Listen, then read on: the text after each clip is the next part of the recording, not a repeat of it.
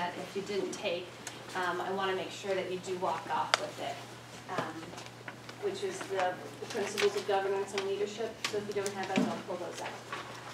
Okay, well, I want to welcome, first of all, I want to thank Amanda for inviting me to join Susan here. My name is Sandra Miller. I'm just going to give you a little brief background of how I came to be what I am. I am currently what's called a circuit rider for the Campaign for Fair Education Funding. We are a large coalition of over 40 to 50 organizations that are working on trying to have fair education funding. We're mostly focusing on basic education funding. We are working with a wide variety of organizations. The 5 major organizations that take care of me are the business officials, the superintendents. We've added the principals now. We work with Small and Rural School Association, and we're working with the PSBA, which is the School Boards Association.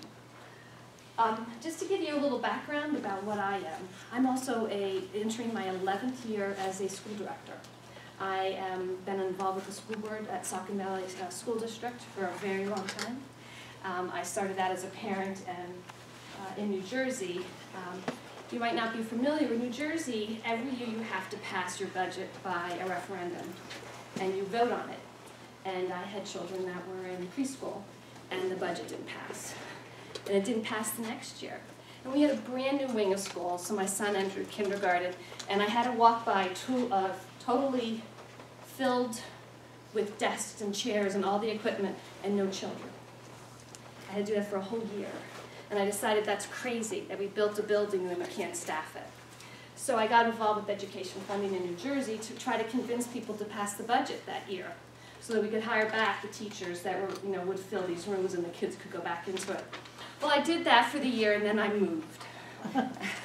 So my child would have been in a class size of 16 for first grade, and we moved, and I moved to my school district, and I was told, come on in, that we'd have 27 kids in our school, in his classroom.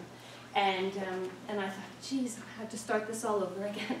So I got involved with it as a parent, and then you complain so much that sooner or later, people on the school board said, you really should be part of the problem. Come and sit on the board. Someone joked about that enemies closer kind of mentality. So I was on the school board, and I'm now starting my 11th year. For many years, I was only one of 2 parents actually on our school board. I'm not sure how familiar you are with school boards, but school boards in general are predominantly older males, often not parents. The age of what happens, many of them, the average age is closer into the 50s than it is into the 30s. And that's, when you think about it, that makes sense. You're very busy when you have small children, you have demands of working and taking care of things. At the same time, you also have a lot of professionals that want to give back. And the largest profession of school board directors are retired. That's their profession. They're listed as retired. So there's a real, interesting dynamic that occurs. So you have the parents that are coming into your meetings, and usually the first time a parent comes to a meeting is because they have a problem and they have an issue. And then they start to pay attention to what goes on in their school district, and then you have to find a way to all work together and make it a success. Do you want to talk, or should I just keep going? You can keep going. That'd be great. So there is something that, as a school board director, I've really learned to feel strongly about. PSBA has the principles of governance and leadership, and it gives you some guidelines on how we can behave. It gives you ideas to work under the best of times and try to strive for under difficult times. And I wanted parents to understand that there's a lot of restraints on a school board. And there's a lot of issues that a school board has to handle that has nothing to do with whether or not the football coach has to be replaced or even taxes. We know we have a lot of requirements that are federally mandated and state mandates.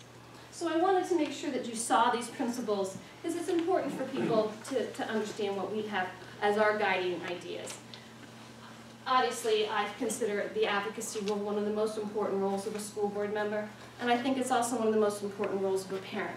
I think the parents and the community members need to make sure that their views are articulated well at a meeting, and that a school board member is able to take what those views are and make sure it fits into the role of a school director. Lead responsibly. I'm not going to read it because it's on this form for you, but it's important that you work as a team of 10. That's what you're going to hear often, and as parents you'll hear us call that. And the team of 10 are the 9 board members plus the superintendent.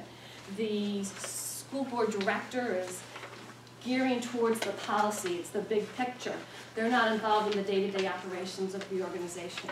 They set a policy, they give them guidelines on what they want to see, they want to ensure compliance with what has to take place, and then the responsibility is of making sure that that occurs is at the administrative level.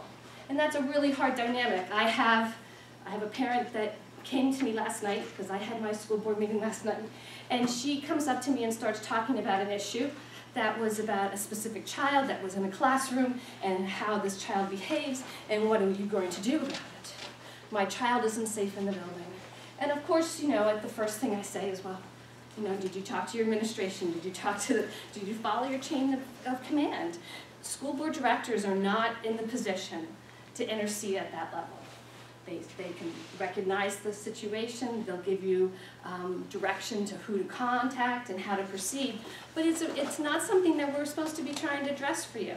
It's supposed to be something that you're supposed to really work through the system, and then when it becomes a really large issue, and hopefully that won't happen, hopefully things can be addressed, then the school board will step in, but not on an individual student basis.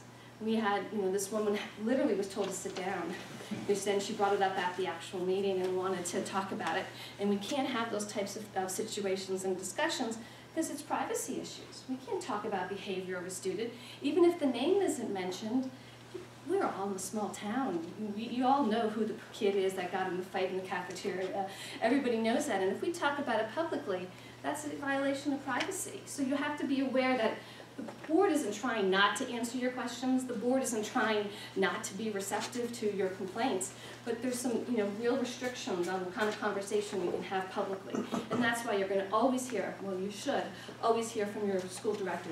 Did you follow the chain of command? Did you tell the principal? Did you talk to the administration? And have them use that system. It's really important.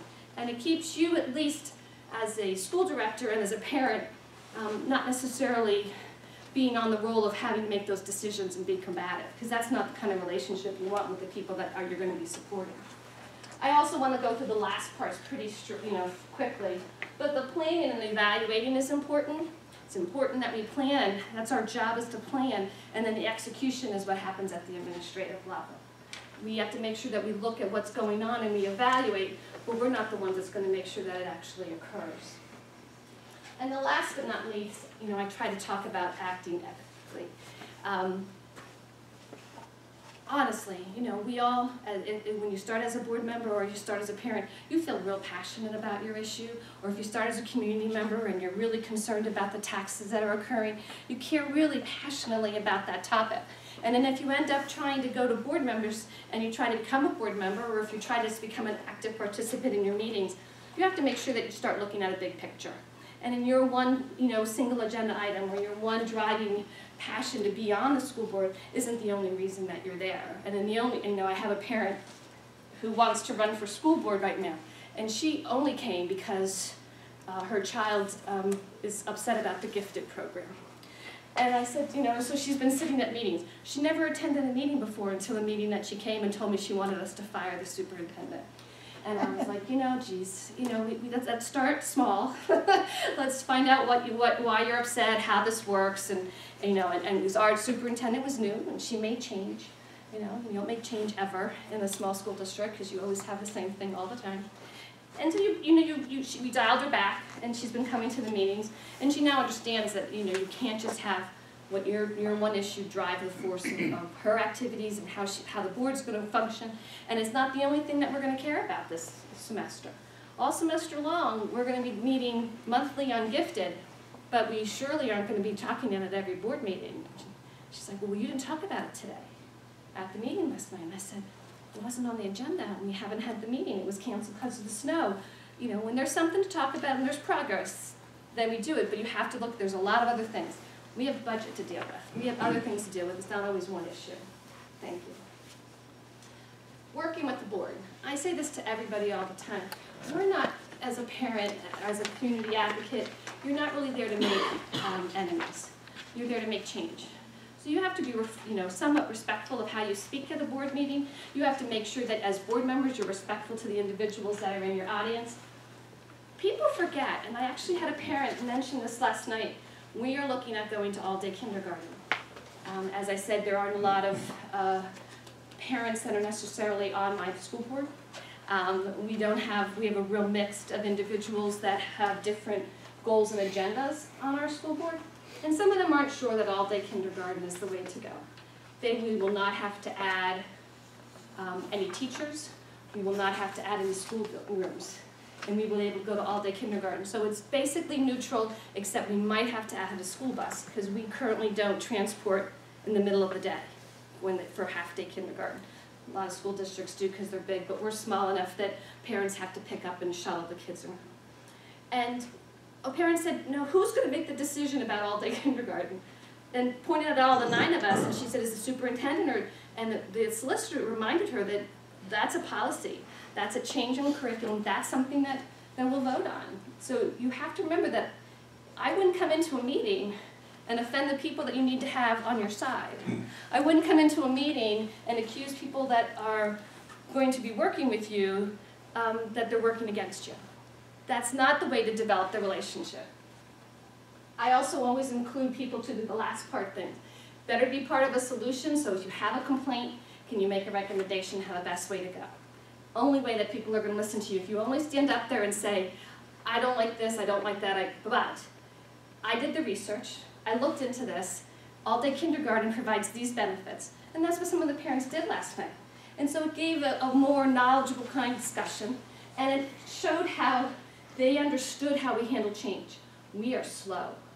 We had a presentation, and then we'll have another presentation in 2 weeks. And then we'll have maybe it might be on the budget discussion, because it doesn't really going to cost us any money.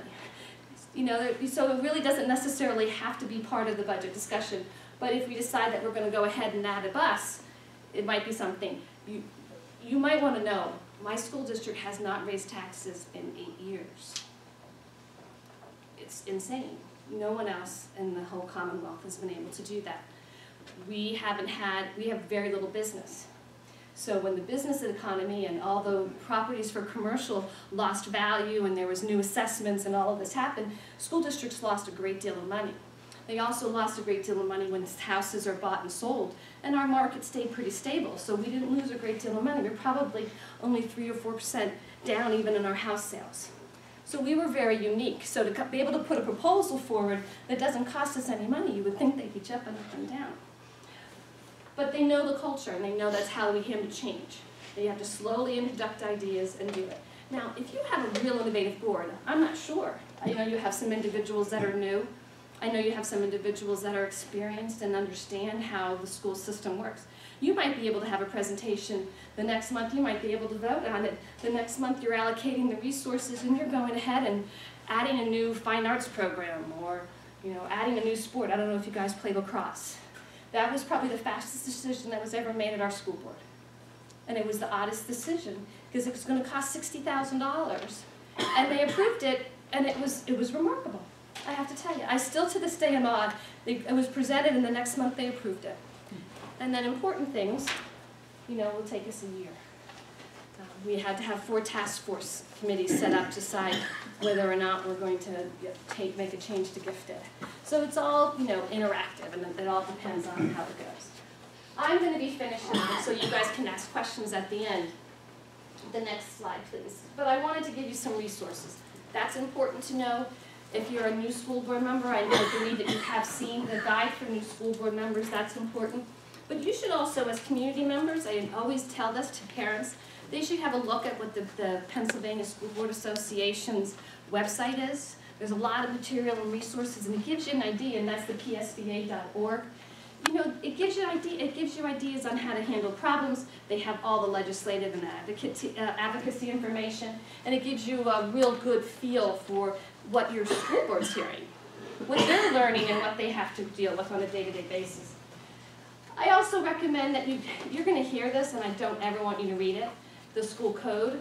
but it's something that really drives us. So if someone says just because of school code, we can't do that, or because of ERISA or FERPA, all the acronyms are part of the thing.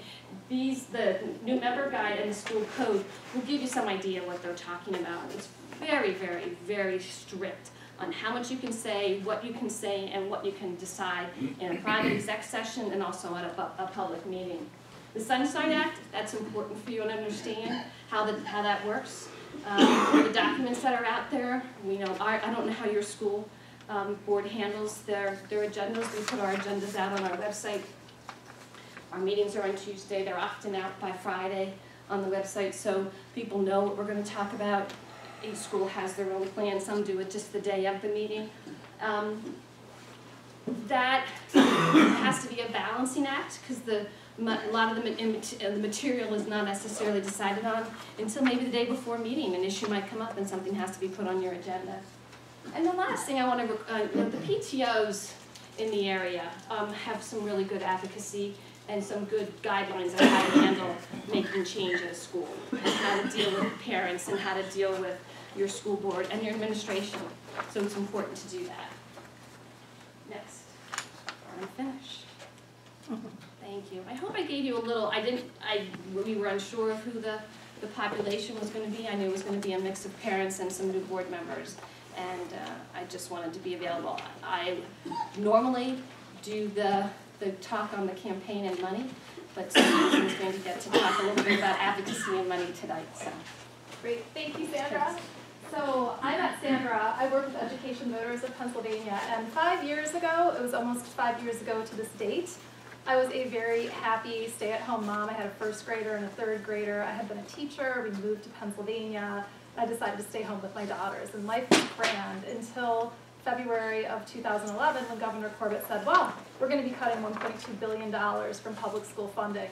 And a group of parents in our town got together and we said, that sounds horrendous. That's going to be terrible. That's going to impact our schools. And so four of us made homemade t-shirts that said, education, you get what you pay for, put a big apple on it. We marched into our school board meeting. We said to our school board members, you can't cut anything from our kids' schools. And they looked at us like, do you have absolutely no idea how this works? You know, we get most of our money from the state, so if the state cuts funding, then we have to deal with that. Like, we're going to have to take what we get from the state and then make decisions based on that. And then we said, well, who makes these decisions? And then they said, well, it's your state lawmakers who make these decisions. And so at that point, we really learned who our state lawmakers were, and we said no one's paying attention to this, and that was really something that was bothering us. So we said, what would we do if we were parents and we were going to have to raise all this money? Well, we would have a bake sale, right? Because that's what parents do. They raise money through bake sales. So we went to Harrisburg, and we baked piles of cookies, and made homemade signs, and we had a little rally, and we said we'd have to sell 2.4 billion cookies in Pennsylvania to make up for the $1.2 billion in cuts. And it was a very successful event. We got a lot of press for it. And that's when I met Education Voters. I met a representative of Education Voters who was there to see who we were as parents and to talk to us about advocacy, to say if you are a parent and you are informed, you can have a very powerful voice in helping to affect change and helping to do things to make your schools as good as they can be.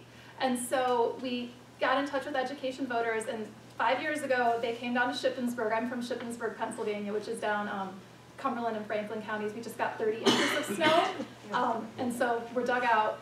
But they came down to Shippensburg and did a presentation that was kind of like this, and then we formed a parent group, and we started meeting with lawmakers, and we really moved things forward and started helping our community kind of lift this issue up.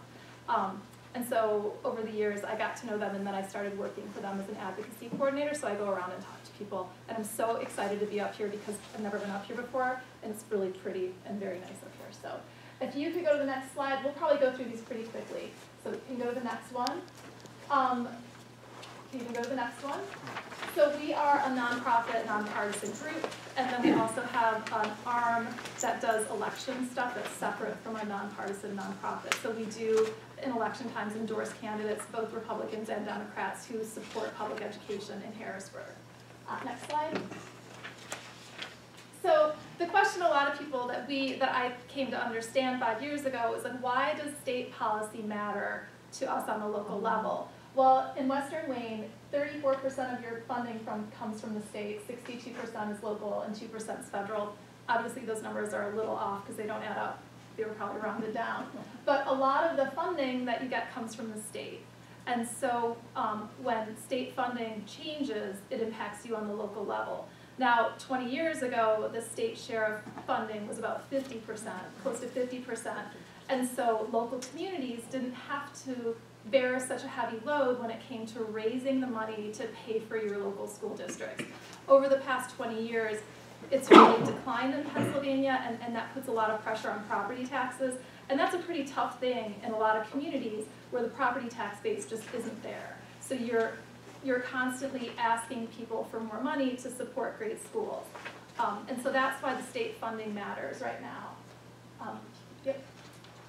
So we have, I just wanted to give you a little update on the state budget in case you don't know it, you probably do. So the state budget is supposed to be passed at the end of June. We still do not have the state budget.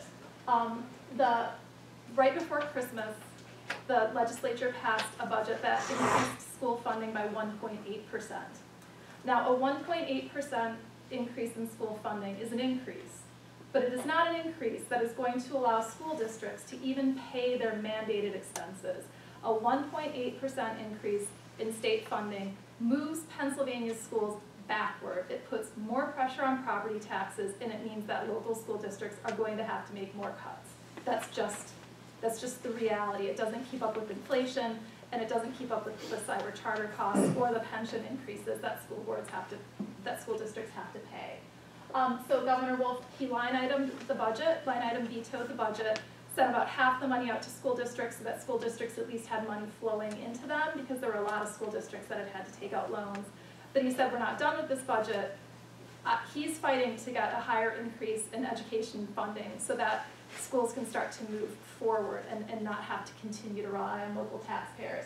And advocacy has made a real difference. Throughout the state, people have talked to their lawmakers and they have said, look, we cannot have a fifth year of state budgets that continually inadequately fund our schools, because we just can't handle it on the local level with taxes or with making cuts in our schools. So we are part of the Campaign for Fair Education Funding, which is school district organizations, but it's also, we have religious organizations, we have child advocacy organizations, charter school organizations are part of it. It's a broad coalition. And we've come together and we've said that what we really need to start moving Pennsylvania forward with education funding is $350 million in new basic education funding and $50 million in special education funding. The special education funding has been basically flat in Pennsylvania for 6 to 8 years, and the costs keep rising. So again, you know, local taxpayers are picking up that difference. And then the very exciting thing that happened, that was this bipartisan thing, was that a group of lawmakers came together and they said, you know, the way that, it's not even how much money we give out, that we give to school districts, it's how we allocate it. Because the state does not allocate money right now based on how many students are in schools, or what it costs to educate them, or how much local tax effort communities make. The state allocates money to school districts based on the number of students that were in the school districts in 1991